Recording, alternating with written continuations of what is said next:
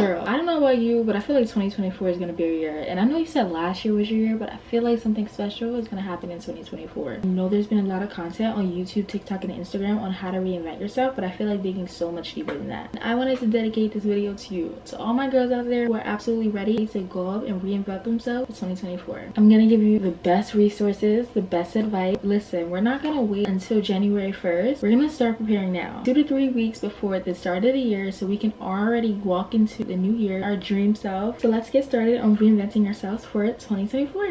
Hi, my name is Anaya, and I want to give you the very best tips to becoming your best self this upcoming year. And if you like content like this, don't forget to like, comment, and subscribe, and make sure you comment down below how or what tips you're going to implement to becoming your best self in 2024. Now, the first tip that I have for you guys is actually journaling, and this is one of my favorite tips. I know everyone talks about it and it's so cliche, but I literally think it's one of the best tips in order to get to know yourself and unpack all the past stuff that you've dealt with, just to reflect, like to get to know yourself, spend time with yourself, know what you like, talk to yourself. There's a lot of prompts on Pinterest, and these prompts can vary. So one could be about self-care, one could be about boundaries, one could be about your inner child. Like there's a lot of different prompts that you guys can write about, and I think it's so helpful. I think a big part of reinventing yourself is also getting to know yourself, not knowing yourself on the surface, but really digging down and to resurface, examine, and heal from your past trauma.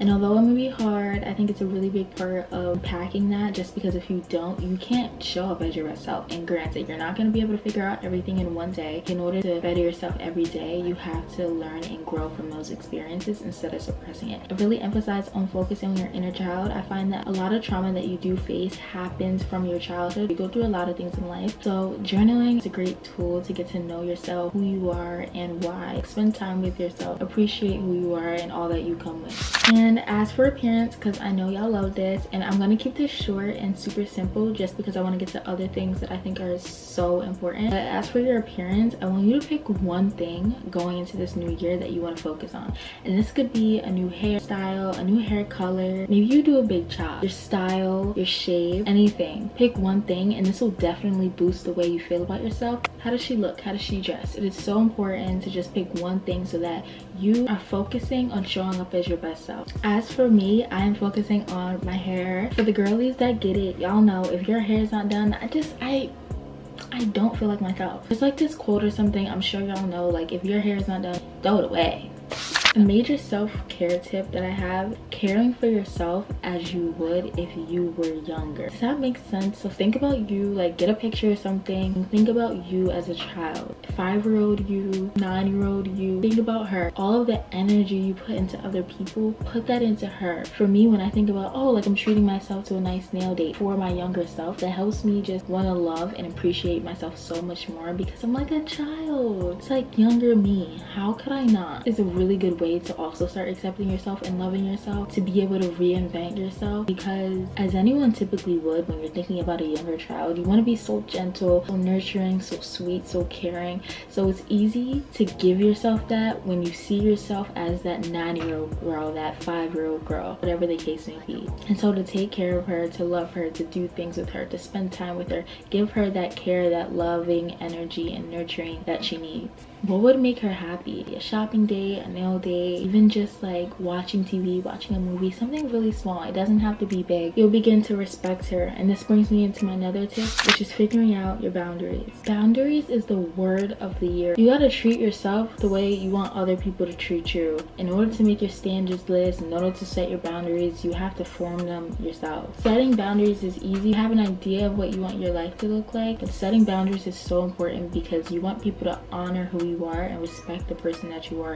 You want to always maintain your self-respect in every instance. When you want people to treat you a certain way, you have to treat yourself a certain way. For example, if you want someone else to be reliable, told them to show up at a certain time, you do not want them to be late. Are you late? Do you show up for yourself? If you say you're gonna get up at 8 o'clock in the morning and you're gonna go to the gym, but you didn't do that, you were late, you can't really expect somebody else to do it. You don't even do it for yourself, you know what I mean? So setting boundaries with yourself, that in turn helps you set boundaries with other people. Boundaries is something that will come so easily once you start to set them with yourself, because it's a level of respect that you have within. It's a level of love that you have for yourself. So it's a no-brainer that you would expect someone else to do it for yourself, but it's unfair unfair and not realistic to expect someone to do things for you that you don't even do for yourself. Next, I have a new hobby or a new skill, and this is so crucial to reinventing yourself. I feel like this is a great way to add on your list of things that you like to do. And I'm gonna give you guys a few examples because I know it's kind of hard to figure out like what will I do next. First, I have flower arrangements, and I've been seeing this all over TikTok. So into this in like September-ish. You can start by going to Trader Joe's. Some of these TikTok girlies are so impressive with what they do. Like, I'm actually inspired.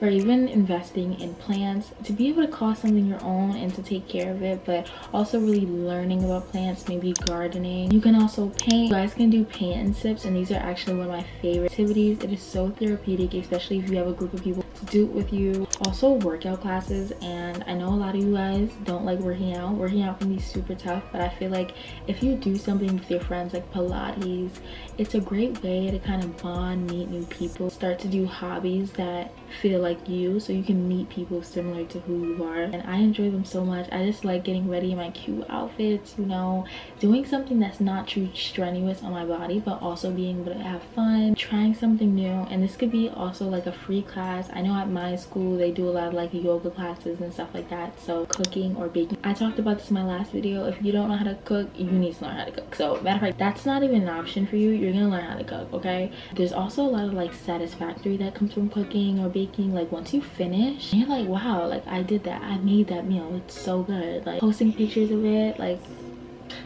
you know, invest in a new hobby, a new skill. You don't want to just be some bump on the log, not knowing what you like to do in your free time. So meeting people, knowing what you like, knowing what you don't like, I think is great and beneficial. Getting to know who you are, embracing who you are, and reinventing yourself for the next year.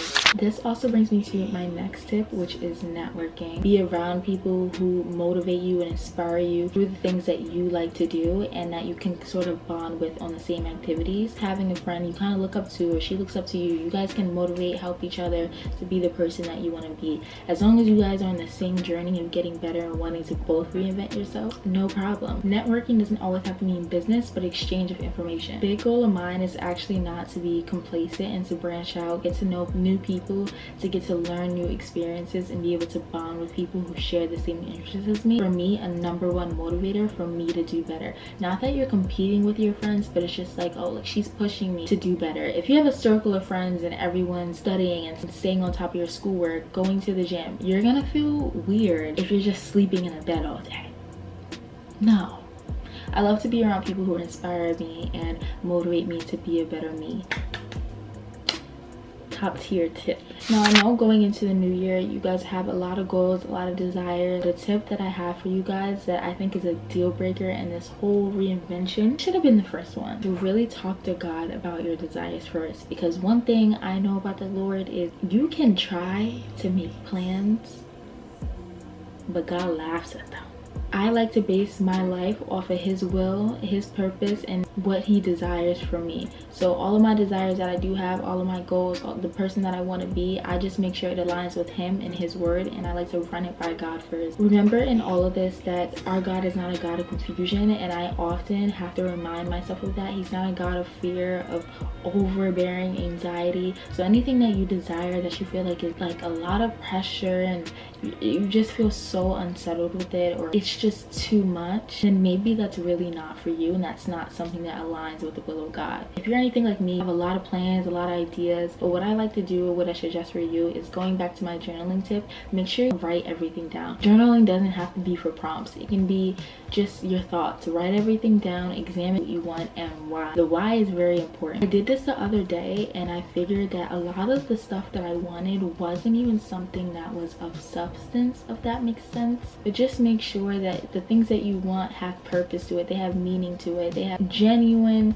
good intentions behind it. For me going forward, and as for you, I think it's really important to talk to God so you just don't waste your time planning things, or I'm doing things that I feel like I haven't even talked to God first. It's very unsettling. Yes, I do have goals, yes I do have desires, and yes I do want some of them to come true, but at the end of the day, my God knows best, and I don't want to make plans and be so fixated on plans that wasn't even in my purpose. I know this is all over the place, but I hope you guys are picking up what I'm putting down. But the next one I have is becoming the observer. Examine your life, sit back, kill a little bit, and this all goes back, I feel like, to everything I've been saying. What triggers you and why? What makes you sad? and why. What gives you anxiety? Observe yourself, figure out how you can limit those negative emotions, not stop because everything's a process, but at least limit, and how you can be better in the future. A lot of this also comes from therapy. I totally recommend. I think it's one of the best things you can ever do for yourself, and it's an ongoing process. So like I said, don't expect to be better tomorrow. That's not it. But as long as you're taking the time to focus on you, to become the observer of your own life, girl. And if you can't afford therapy, that's totally okay, and that's why I recommend journaling. The next tip I have is spending time alone. I know with the new year, everyone's super excited and they just want to like turn up, but I think it's really important to sit down with yourself, gain clarity for yourself, to be able to hear God's voice very clearly. It's important that by spending time alone with yourself, you can unpack those things. If you run away, it's gonna chase you. It's gonna be reflected somewhere else. It's gonna show up again in 2024, and you want to defeat those things before it even gets started again. Keep yourself in a routine. This is so helpful for me. Every day I like to make a to-do list, and they don't have to be these extensive long to-do lists, but what I do like to do is add maybe three things that I like to get done, 3 things that I want to put on my schedule, and this changed my life. It's important to keep yourself in a routine and give yourself things to do for the day to keep you in a daily habit and a daily practice. Even if you create a morning routine and that morning routine is skincare, brushing teeth, eating breakfast, simple. As long as you're creating a routine that you can stick to, setting small goals that you can later master and add on in the future. Self-care means investing in yourself, and this time I don't mean with physical items, but I mean time, I mean energy, spending time with yourself, getting to know yourself. I feel like I've been saying this all video. Investing is time, and time is energy. The more energy you give to yourself, the more you begin to love yourself. I know it's easy to get caught up in school and other people and worrying about what they're doing and fixating your thoughts and everything on another person. When you throw that energy all back on yourself, you begin to appreciate, love, and accept yourself for who you are, to be able to reinvent the person that you want to be. At first it may be a little awkward if you're used to just being around a lot of people, if you always want to be around your friends, if you always feel like you have to fill that time with something else. The more that you practice solitude, it starts to become a treat for yourself. And I really hope you guys enjoyed this guide to reinventing yourself, and I hope this honestly brings you a lot more clarity, a little bit more focus on what you need to do to be the best version of yourself that you can possibly be this upcoming year. And I'm really excited for you guys. I hope you guys were able to learn something from this video, and most importantly, like, you understand how important it is to just do the inner work before you even focus on the outer work. I know I gave some tips of your outer appearance, but again, just being able to acknowledge that inner self is the most important part of yourself. I want you guys to have the best year ever, so definitely let me know your goals down in the comments and how you are going to reinvent yourself for the next year. Thank you guys so much for watching, and see you in the next video. Bye.